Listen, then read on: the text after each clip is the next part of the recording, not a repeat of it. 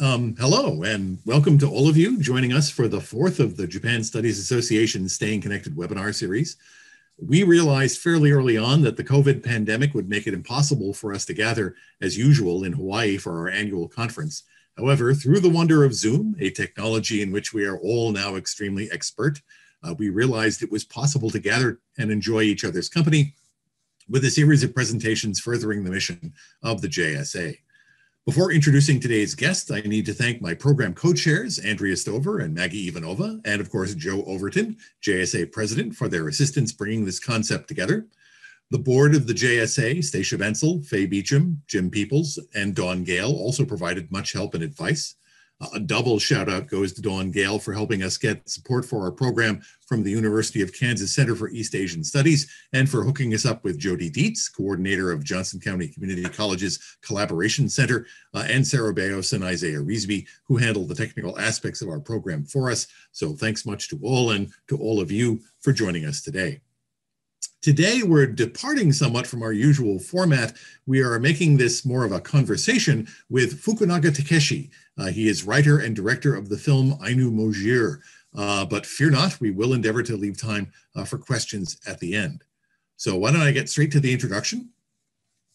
Takeshi Fukunaga is a filmmaker born and raised in Hokkaido, Japan. Having lived in the US for 16 years, he moved his base to Tokyo back in 2019. His first feature film, Out of My Hand, premiered at the Berlin International Film Festival in 2015. It won the U.S. Fiction Award, the top prize at the LA Film Festival, and was nominated for the John Cassavetes Independent Spirit Award. His second feature film, Ainu Mosir, won special jury mention at the Tribeca Film Festival and Best Film at the Guanajuato Film Festival in 2020. Fukunaga-san is currently developing his third feature project, which is set to shoot this summer. So welcome, Fukunaga-san. I'd like to begin by asking you to talk a little bit about your journey, what brought you to the US initially, and what brought you to the subject of your first film, and how all that led back eventually to Hokkaido. And, first of all, thank you very much, JSA, Paul, and then all the team behind JSA for having me. I'm happy to here to talk about the film, and then I hope this conversation will be something interesting for the audience. So as you introduced me, I was born and raised in Hokkaido, but then soon after I graduated from high school, I decided to move to US to study abroad, and the main reason was I grew up in a small town in Hokkaido, and then wanted to see the world, and then learn about different cultures and perspective. Japan has many wonderful things, but also other not so wonderful things. To me, as a adolescent, teenager, like that kind of a group oriented mentality wasn't very comfortable. So I wanted to see almost like and then in the US, when you look at the US culture, it's more of a individualistic culture, of course that also has both sides, but I wanted to see the kind of totally different kind of culture. My first feature, so after first I went to actually Minnesota for 2 years for my first 2 years of college, and then moved to New York to study film. And after I graduated, I was looking for a subject for my first feature. It took me a while to finally to start working on it, but I always wanted to tell immigrant story, as of course I was one of them. And then I kind of by luck, or by chance, I found this subject matter, which was the lives of workers in rubber plantation in Liberia, which is of course different from my background. But I was involved with this a documentary project with that kind of subject matter, and was very, very inspired by how raw materials of something we use every day is at the cost of many like a heavy work of these workers, and then there's there are many like issues surrounding it. And then I thought, combining that world, Ravan Plantation in Liberia, and then also the immigrant story in New York would make it, would shine the light on this particular issue, and then also kind of tell more of a universal story, on the universal message that, there's always a story behind we encounter every day, and then there's also, things other the world, behind the daily product we use every day, and so that was initial motivation, and then having made it, I saw, maybe it's time to go back to my, where I'm from, and then to learn more about Ainu and my the land I was born into, and so I can talk more about Ainu Mosir after this more conversation, but but that was the initial kind of like steps that I took. So, but having the chance to get out of Japan and out of Hokkaido kind of prepared you for coming back and seeing things in a new way. Yeah. Yes. So let's talk about now Ainu Mosir, which translates as Land of the Ainu. Let's start by taking a look at the trailer for the film. I'd also point out that we have a link to the film via Netflix on our JSA webpage, japanstudies.org. So let's take a look at the trailer, please.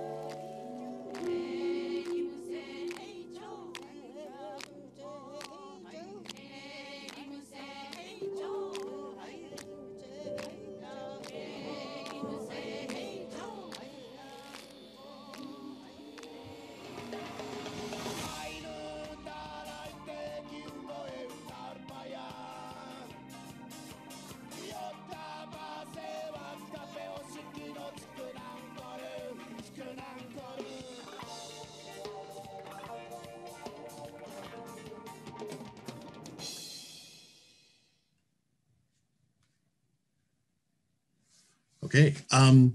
So now I live in Alaska. I'm an American. However, while we have a good simulation of American civilization up here in Alaska, it's not the same as it is back in the lower 48, the continental US. And I suspect you have similar issues trying to explain Hokkaido to outsiders. So can you talk a little bit about how Hokkaido is and is not like Japan? Yes, well, then I would start by the history of Hokkaido. So Hokkaido, well, there are a couple of different names for it in Ainu, but one of them is Ainu Mosir, land of Ainu. So as that word says, the Ainu people, is indigenous to the land and has been here since the beginning. I mean, they also used to live in Tohoku area in Honshu, and then and then like south of Russia, but Hokkaido was supposed to be the main the main area they inhabited it, and then starting from like 14th century, Japanese people started settling in the south of Hokkaido and then taking over the land. And then through, this, rest is the same as, what happened with all the indigenous people around the world.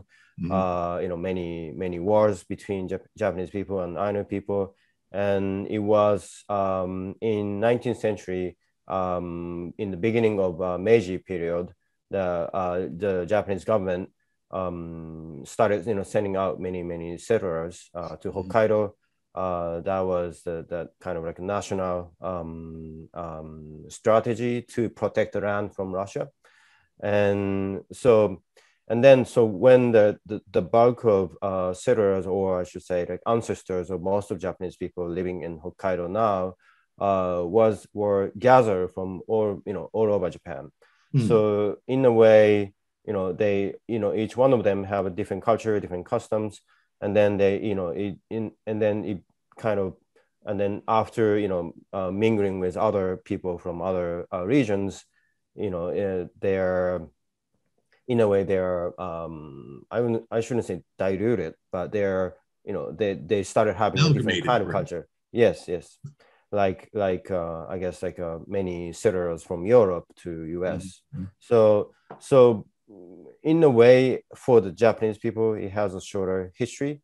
So that translates into many things, how, the kind of customs we have, and then, like how maybe Japanese people, Hokkaido people often, sometimes people say the Hokkaido people tend to be, I guess, a little more tolerant or generous or not so picky about small things because we have, less history, or not so holding on to the wrong history or wrong culture customs and so forth. So now, of course, it's, Japan is a small country, and then, there's no such like a, prejudice or, stereotypes so much. Mhm. But back in the day, there are some people in Honshu who would kind of look down on, people in Hokkaido because, because of that kind of history. um but but today, again, there is, no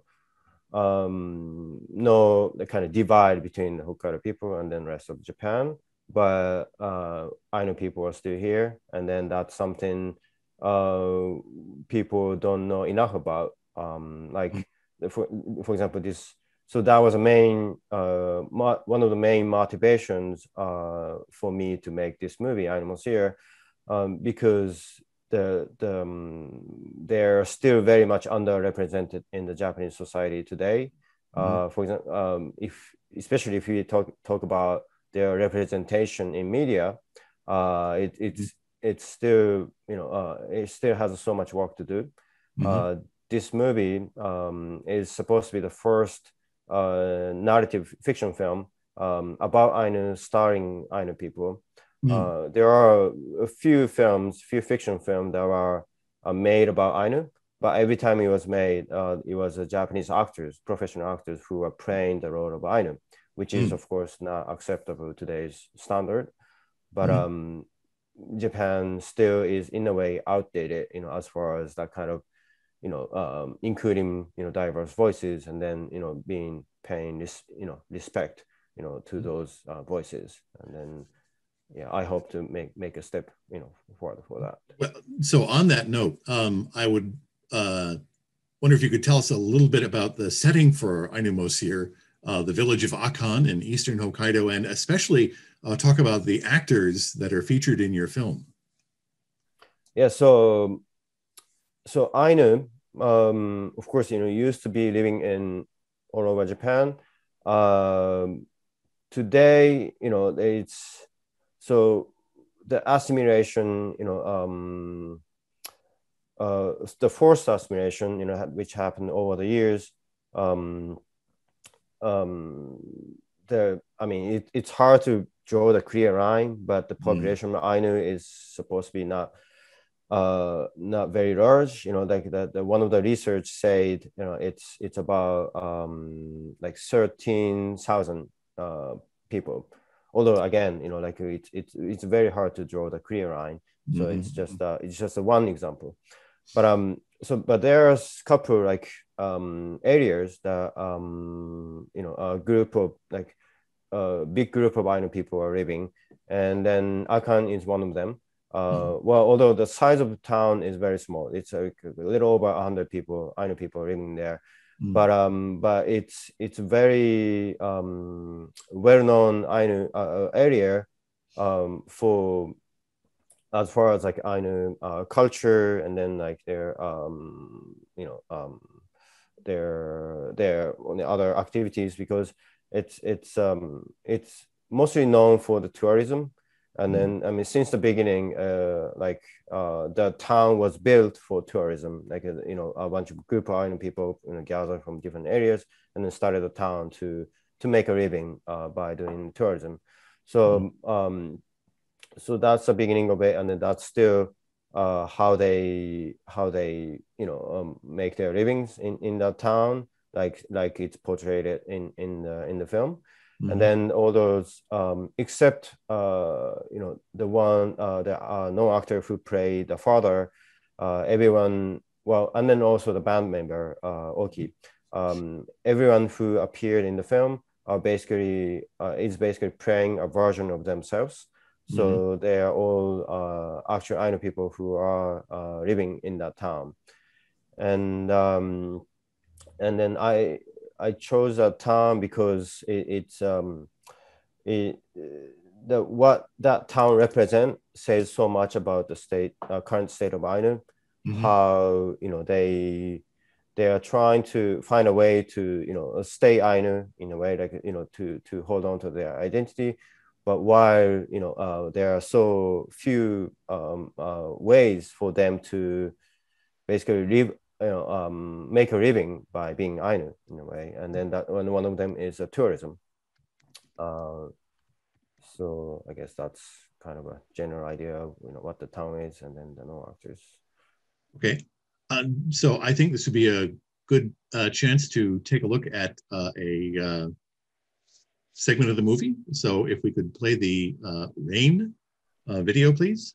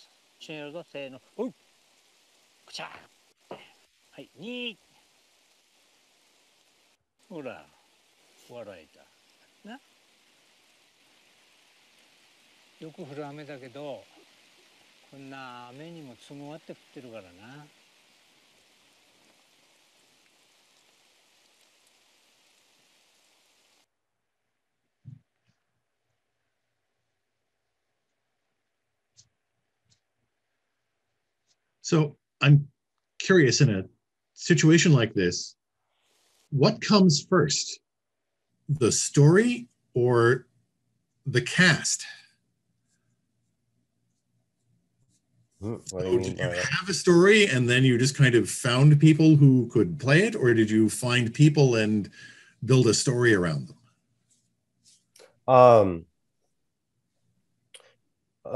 It's kind of like simultaneous process. I mean, like, so I had a story in mind, but it's I wrote the script. It's working with actual people, but at the same time, it's a fiction film. At the end of the day, so I had a script that I wrote, thinking those people in mind. So, but then so the script had all lines and the scenes and everything, but I didn't ask them to memorize the lines, but instead, of course there are certain parts that they had to hit to tell the whole story, but I try to give those non-professional actors to space a space to be for them to be able to express themselves in however they want. And then that was very important to bring out their natural performance, but also to avoid imposing my preconceived notions about Ainu and then who they are. I was very aware that I'm a Japanese filmmaker making a film about Ainu, and then so that was a very important step. And then like what the kind of process I take, was very important to be to make a film that fairly represent who they are, and then their voices. So, and that is another way in which Alaska is like Hokkaido in that this enduring presence of its indigenous peoples. We have 5 major indigenous cultural groups here, and preservation of indigenous culture, language, etc., is a major concern. So, can you tell me a bit more about your experiences working within this Ainu cultural context? What that was like? Yes. First of all, again, like I was born and raised in Hokkaido, but I didn't really have a chance to learn about Ainu. I mean, there wasn't any, well, it's changing now, but, in my time, there wasn't really any proper education about Ainu or the history or the culture or any of it. And, but although I was always very curious, but because of the history of forced assimilation and then racism and that happened in the past, it almost felt like taboo to really talk so much about Ainu. Again, now it's changing, but then as I said earlier, after I made my first feature, I was like, okay, so or like I should say, experience of living in US, made me aware that I didn't really know anything about Ainu, and then I should know. And so, starting the project, this Ainu Mosir project was a way for me to learn about, Ainu. And then so I started by just, going to different towns and then meet as many Ainu people as possible, and then to hear about their experiences and then learn about them. And and then even after I found the location and then actors who played in the movies, the learning process of learning about Ainu or who they are was always continuous, because there's never enough there's always more to learn about them. And then I think one important lesson I've had, which I think which I think is a lesson that I think I can take for anything. But so because I was fascinated by the Ainu culture and then really wanted to learn about them, I thought like learning about dancing or knowing about dancing or singing or culture or practicing those ceremonies and those things are always a great things and then always a beautiful thing. So like if I meet an Ainu person, I would just kind of automatically just be very impressed by what they do, or just find it fascinating, and then always think it's a great thing that they're practicing and that they're trying to preserve their language or culture. But then and then realize after I met kind of younger generation of Ainu and how they sometimes don't necessarily want to preserve the culture or take hold of responsibility for those issues, because of course if I was told by someone that okay, this is the only thing you should do, or this is the best thing you can do, then it'll be suffocating. And then I unintentionally I was thinking that that's always a beautiful thing, and then which wasn't true. And then they of course that's a serious issue, that's a important thing we should keep talking about. But at the same time, it's each and every one of Ainu person has of course they have has their choice to what to do with their cultural heritage. And then that's such a simple thing, but I like just meeting many people and then listening to them made me realize again unintentionally sometimes I still have some like kind of forcible notion in me. So I think this is a good time to take a look at our final clip showing part of a festival ceremony taking place.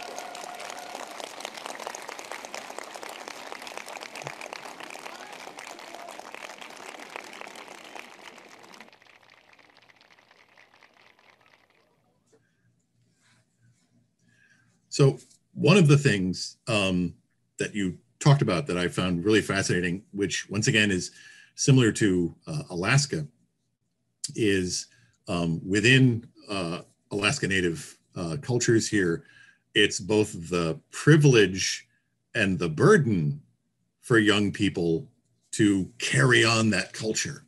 So in the context of the ceremony that we just watched, I wonder if you could talk a little bit about that.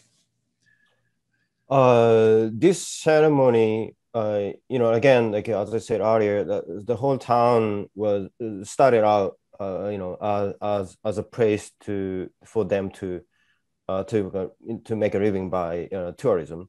So this one of the reasons so this ceremony was started back in 1950, and I mean, like initially it was a way for them to pay respect to the nature, as the nature is a very important part of their culture and then philosophy.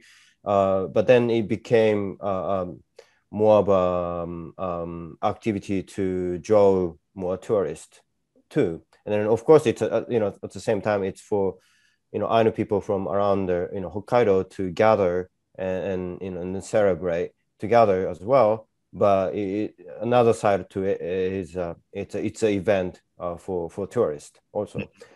But in today there are a few big events like that for many Ainu people to gather, and then this is supposed to be actually the biggest event for Ainu people where they can come together, and then after they did this like a march and then prayers and then dancing and singing, they go to they stay at a hot spring hotel, and then they have their own party.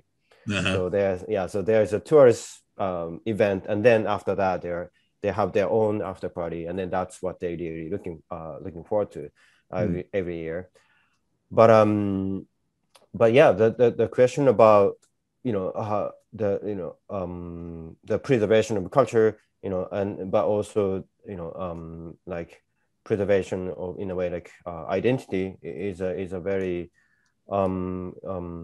serious issue. And then I think, and again, personally, I think at the end of the day, we just have to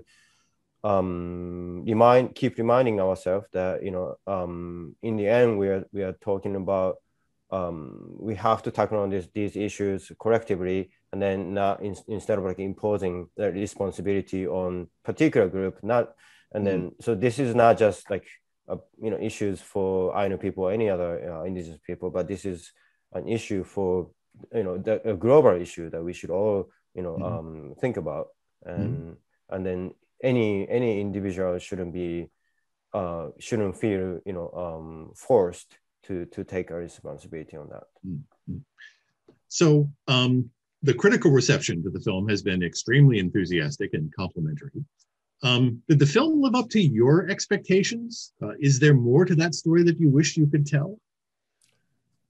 I mean, well, as far as reception of the film, has been wonderful. I mean, like, I was especially happy to see, Ainu people, especially, like people in Akan were very happy about it, and then were, they just keep, talking about the film, keep talking about others to,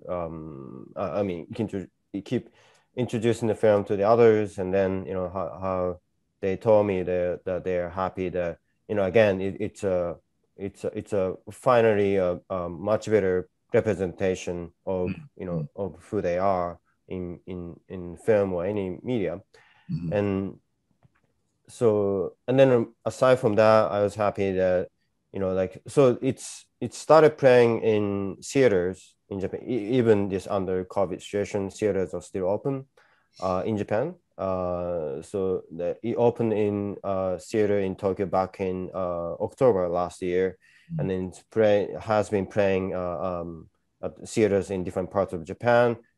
Now it's went over 60 theaters and still counting. And so as I said, there are still very few places or chances for Japanese people to learn about Ainu. And if you ask any Japanese person if how much they know about Ainu, they would be, most of them wouldn't know much still today. So this film became kind of a rare opportunity for them to learn more about them. And then I was very happy to provide that chance. And then also, even though it could have for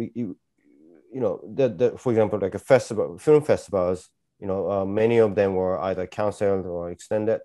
So in a regular year, this film would have been going to different theaters through all over the world, but it didn't happen so much.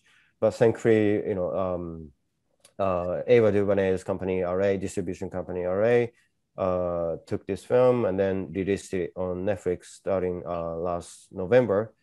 So of course there are things could have been better, if not for if it wasn't in COVID situation. But I'm still very happy how people responded to it. And then as far as other stories about Ainu, or of course there are countless stories that should be told. But I'm actually currently developing a documentary project about Ainu in different town, and that, I think that would be the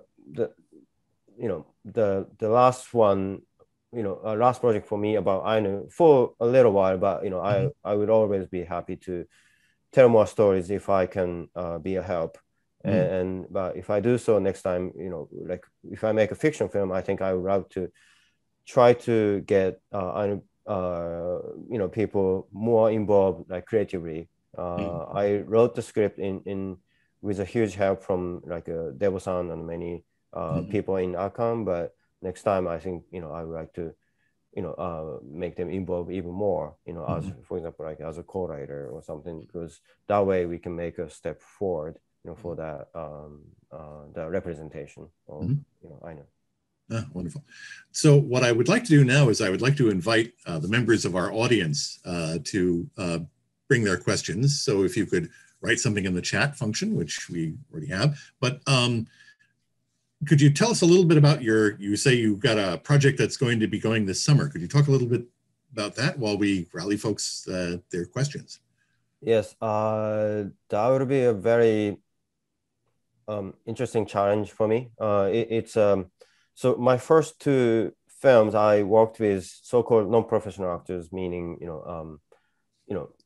of course they are great performers. They are at the same time they are regular people. But the next one is a lot more fiction in the sense that working with professional actors, but also it's a period piece that takes place in Tohoku area, and it's based on old folk tales, in that area. And in a nutshell, it takes place in a small village surrounded by mountain back in around like 18th century, and the theme is about kind of like the nature and human, and then there are some like like a mystical figure that appears in the film that was in many old folktales, and then but also in a nutshell it's kind of like a witch hunt story. That's and then by that I'm hoping to touch on like some like group mentality of Japanese people, and then how the main character kind of like breaks out of it. Okay, so our first question from the audience is from Frank Chance. He notes, I really enjoyed the use of music in the film, both traditional and modern music, and performers, and even a bit of rock and roll. Can you tell us about the process by which you made your musical choices? Musical choice. Well, as far as like thank you for the question. As far as the traditional Ainu music, the music is a very, very important part of their culture, and and then I found it's a beautiful thing, and then I wanted to put that element in the film as much as possible. And so it was always there, that traditional one. And then meanwhile, the main character Kanto, he doesn't really practice traditional Ainu music. He plays Chuck Berry, and then the inspiration for that was because he watched Back to the Future with his father. He now he's 16 years old. When we shot the movie, he was like 14.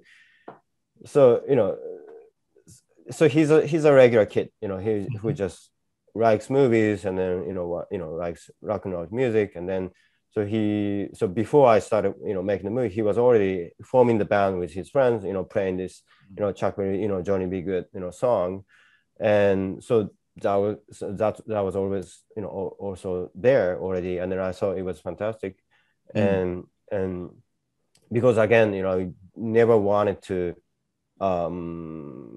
like how to call it like overly romanticize who they are, or like like put the different unfair portrayal of them in the movie. So I thought how this young kid playing rock and roll instead of practicing traditional Ainu music was wonderful, and then says a lot about who they are now.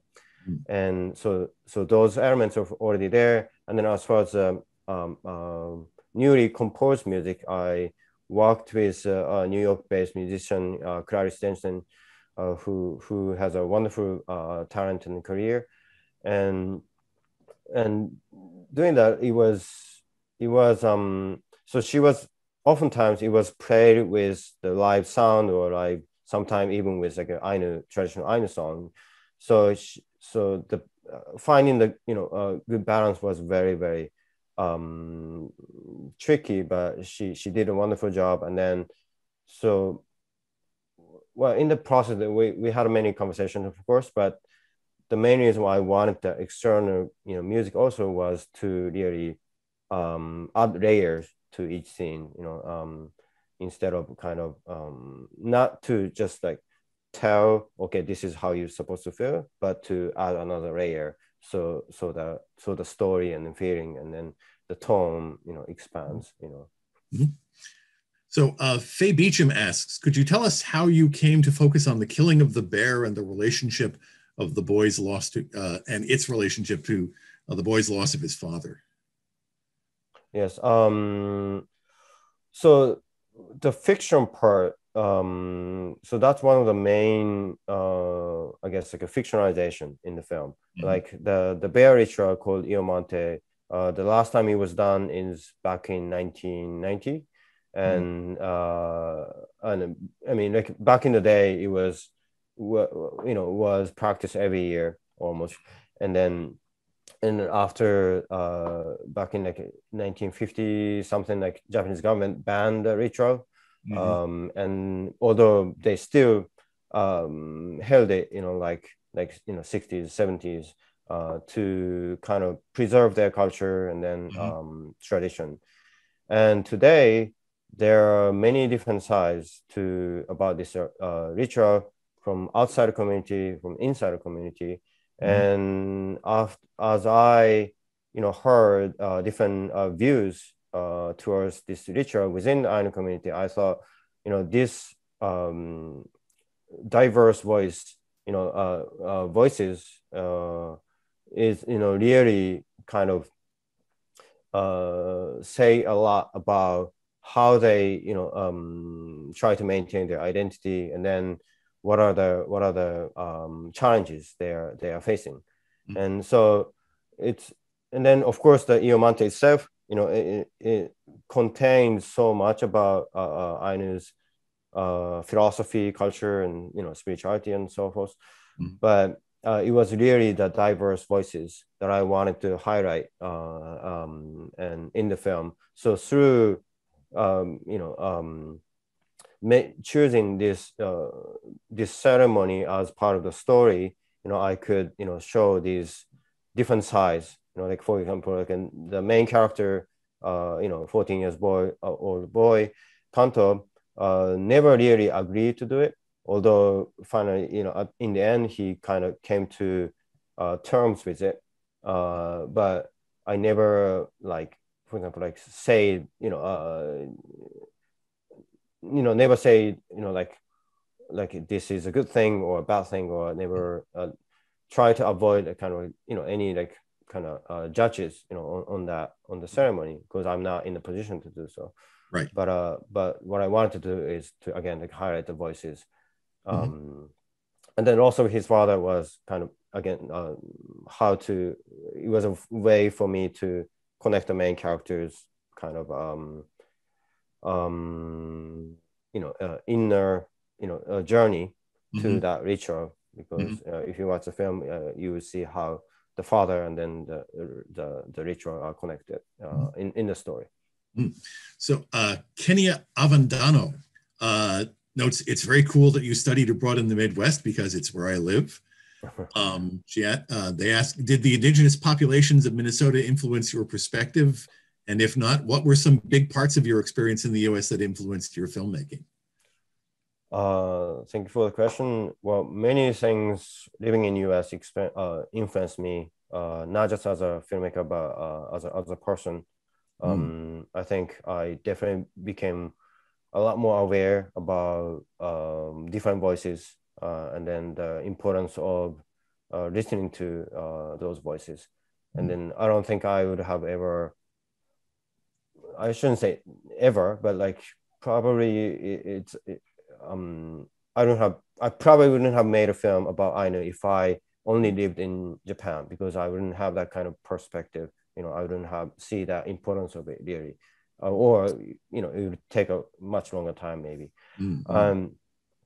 But the presence of indigenous people, I felt in while I lived in Minnesota, definitely made me. That was actually the initial how to say inspiration. Yeah, experience that made me to realize that, oh, okay, I'm from Hokkaido, and then there is indigenous people called Ainu, but I don't know anything about them. And then that's not, I should. And so, and yes, in a way, it took, many years until I finally started working on the film. But the seed of it, the project was actually started in the experience of living in Minnesota. So Ayaka Yoshimitsu asks, I enjoyed Ainu Mosir very much. I was struck by the use of the bear's POV shots, point of view shots. Could you tell us about why you made this choice? Does it reflect Ainu culture in any way? Yeah, thank you for the question. It's a bit of a spoiler for the people who haven't seen the movie, but it's okay. So it has a lot to do so the idea of the ceremony, the bear ceremony, it's the idea behind it, it's not about killing the bear. So so the practice is so finding a bear cub and then raising it for a year or maybe sometime two, and then sacrifice it, in the end, but they're not in their idea, they're not killing the bear, but they're because they see in the traditional idea there's a god within the bear, and then after killing the body, the god inside the bear's body will go back to the god's realm. So for them, it's so raising the bear is spending time with the god within the bear, and then killing the bear is sending the god off to its world. So and then so after they kill the bear, they have a ceremony, and then inside the house, and then they have all the food, and then eating, drinking, singing, dancing all night before they send it off in the next morning. And during that party part of the ceremony, there's an idea that the god inside a bear is sitting on top of the bear's head, and then and then the god is enjoying the party. So the POV was to a way that I try to tell that idea visually. So Dawn Gale asks, in discussing the ceremony, you mentioned the importance of nature in Ainu culture and philosophy, which is one of the things that really came through in the film. I wondered whether the Ainu people were comfortable sharing their culture, philosophical and religious beliefs. Did you get a perspective beyond what is usually shared with the public? Beyond what is...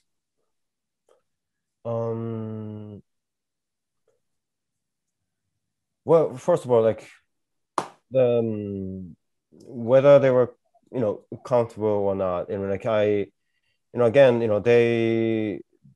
they were, I try to get them involved as much as possible from the development process. And again, to avoid for me to impose any preconceived ideas or make a wrong portrayal of Ainu people in the film. I closely worked with them, and from the screenwriting process, and then also when we shot the movie, they were free to say what they wanted to say, aside from what I wrote. And so on that note, if they weren't comfortable, they wouldn't have been in the movie. If they wouldn't, they wouldn't have supported the movie. So I assume they were comfortable, and then from what I know, they are very happy with the film. Aside from what they share beyond the public, I'm not sure. I can't think of anything specific. But more than anything, I think, as I said earlier, there's never enough to, as far as like learning about, one group of people. And then, I hope to, continue the learning process, as I stay in touch with them. But but of course, there are traditional, ideas and perspectives and philosophy, but at the same time, there are also, modern people living in today's society just like us.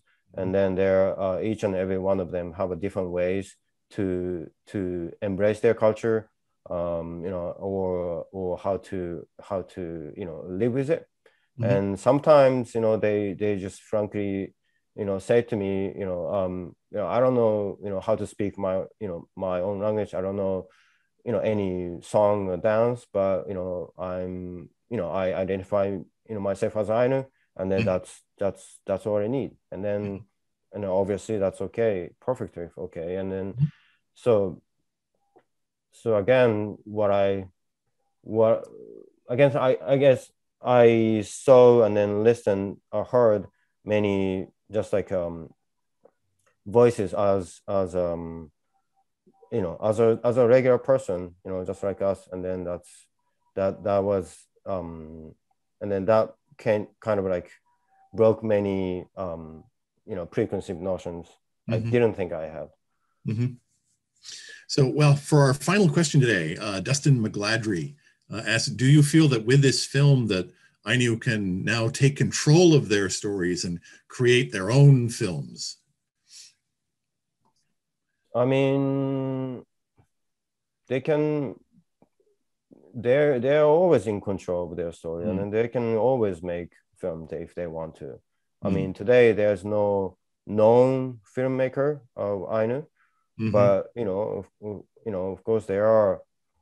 I mean, to be honest, like that kind of perspective is already kind of sounds a little bit paternalistic to me, because I admire who they are, admire their voices, and then admire, I mean, of course there are, it's a sensitive thing, and then, I should always be careful to not anything do wrong, as far as, like bringing their voices out into a particular medium like film. But at the same time, they are always, sending their own messages and then expressing themselves in various ways. Sometimes maybe it's hard to for the public, general public to reach, but if they listen carefully, they are, always, telling their stories in their own ways. So, well, thank you so much for that. And we've come to the end of our time. Very deep thanks, Fukunaga-san, for joining us, especially so early in the morning in Tokyo. Thanks also to members of the JSA board, to Dawn Gale in particular, and Jody Dietz and Sarah Bayos, and Isaiah Reesby of the JCC CoLab and the University of Kansas Center for East Asian Studies for their support. I know folks out there are very interested in what the JSA is planning regarding Hokkaido. I don't have any new information for you now, but I feel fairly confident that we will have a formal announcement to make at the time of our final program in our series. The link to that program is actually up on the JSA webpage, japanstudies.org right now. May 14th at 4 p.m. Eastern Daylight Time, our own Maggie Ivanova will be talking to Julie Lezzi, a professor of theater at the University of Hawaii, Manoa. They will be discussing her presentation of Remotely Kyogen, Comedy Under the Virtual Stars. The production is currently running, and if you're among the first to register for it, you can also catch the final performance of Kyogen via Zoom this Sunday. So all the information you need can be found on the JSA website. That's japanstudies.org. And so thanks once again to everyone for joining us today. Thank you again, Fukunaga-san. Have a wonderful day. Thank you very much.